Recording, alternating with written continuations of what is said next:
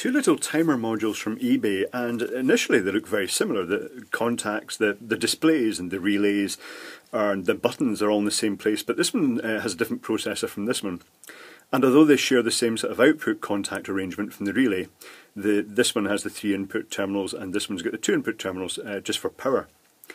And when you look at the back, it's kind of really, you suddenly realise that I guess they've probably used this as a generic template for a sort of format for, you know, different timing functions, but the person who designed them doesn't really get it in terms of electrical separation, because they've used the relay, they've used modest spacing, I wouldn't say great spacing between adjacent tracks. They could have shuffled things a wee bit, they could have just rearranged things a little bit better. But the worst thing of all is that the ground plane, and the ground plane is a sort of, it's a conductive metal plane that they flood onto the design. After they've put all the tracks down, they put a grounded metal plane around that flows around them in the software. And it's normally used just to provide screening.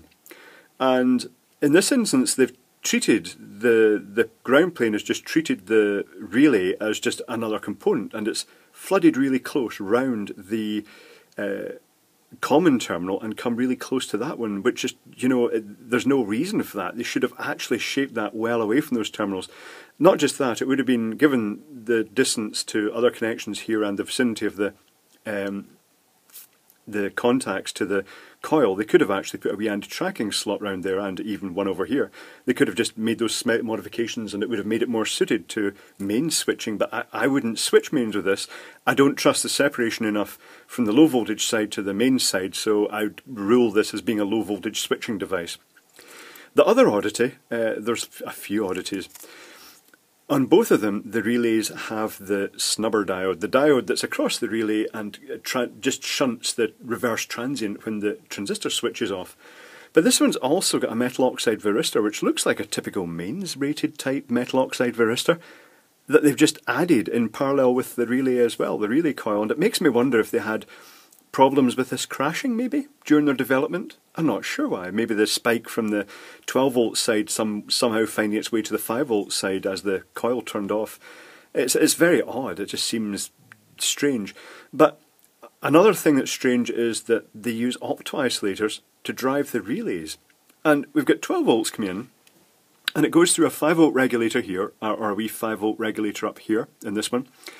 And then, instead of just doing what most people would do, the relay would be referenced to plus 12 volts, but because the negative is common to the 5 volts and the 12 volts, they would normally just have a transistor pulling the negative of the relay down to the negative rail just to switch it on. It doesn't really matter that the collector of the transistor would be at the 12 volts open circuit of this relay. But normally they would just have a resistor and the transistor, and that's all that would be required. But here they've actually used an opto-isolator to drive the transistor. So the 12 volt side is opto-isolated from the 5 volt side for no obvious reason at all, and they've done it in both of them. Very odd. On the input of this one, it's also got opto-isolation, but again it's referenced to the negative rail. And this thing will accept a trigger input of about anything above about 3 volts, basically the point that enough current flows through this opto-isolator to trigger it. But again, they could probably have just triggered on an input pin of the processor directly, given, I'm not sure why they did that, but certainly even if you're taking it to 12 volts, with reference to the ground, it's got a resistor that will deal with that, and you could equally you could have used the resistor, the high value resistor, to the microcontroller. It's not usually an issue. So because the current and the input is quite low, but they've used an opto-isolated input and they've used an opto-isolated output, and that's what they've done.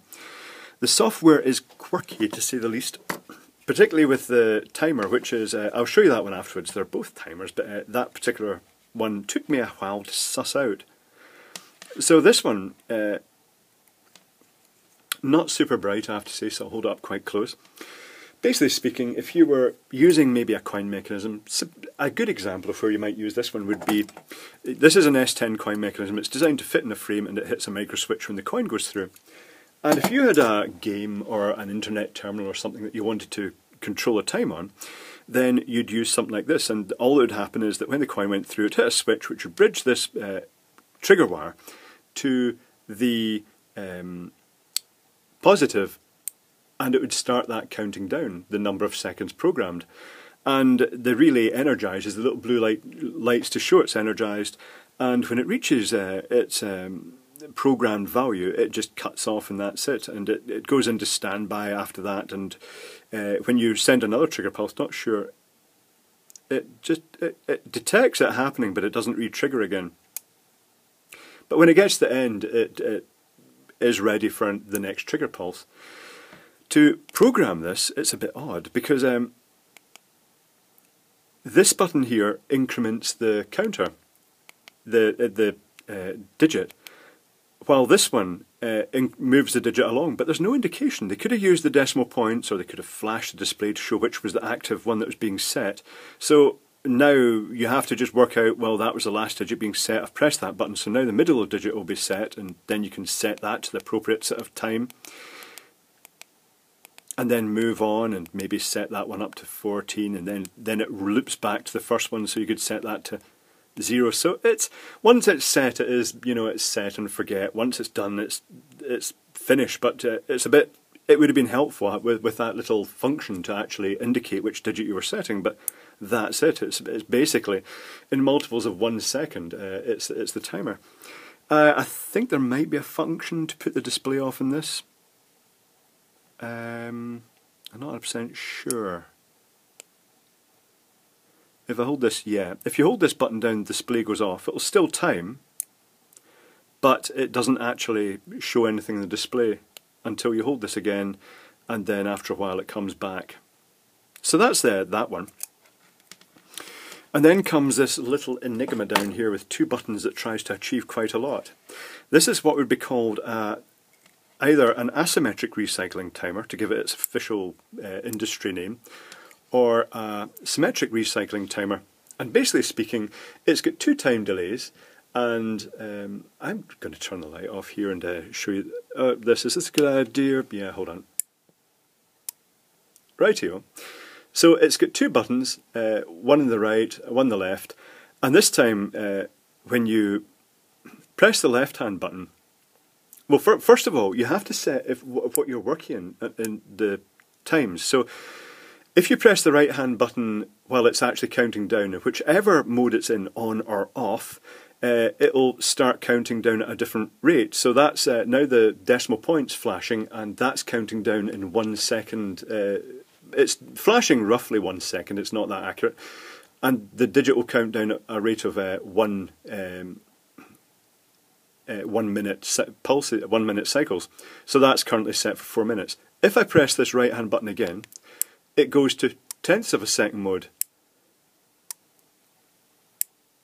And that's actually showing the other side of the cycle too. And if I press it again, while it's in that mode, it will switch to 1 second. So you get 10 seconds, 1 second, and minute.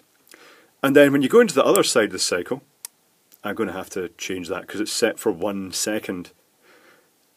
When you go into the other section of the cycle, for instance, which it would be really hard because I'm going to have to catch this really quickly. I think it would be extremely foolish, so I'm not going to try it. While it's in the other half of the cycle, if you press that right-hand button, you could then select if that cycle is working on tenths of a second, second, or minute. It gets a bit hairy. To set it, press the left-hand button, and the first digit, it shows you this is the on mode by turning the relay on and lighting the blue LED, and then you can step along, and this time it is displaying the flashing digits. So I could set that to 1, that one to 0,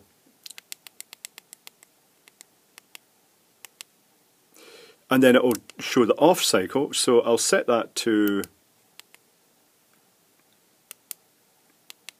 15. And then it will go back into its timing mode. So at the moment it's in the 1 second mode, but while it's in that I could, as I say, press this and it would go into the 1 minute steps or into the tenths of a second. And now it's gone to the other side of the mode, you know, it's the on cycle. I would have to wait, if I wanted to change the other one, I'd have to wait till it's in that and then grab it quickly, and set it to seconds again.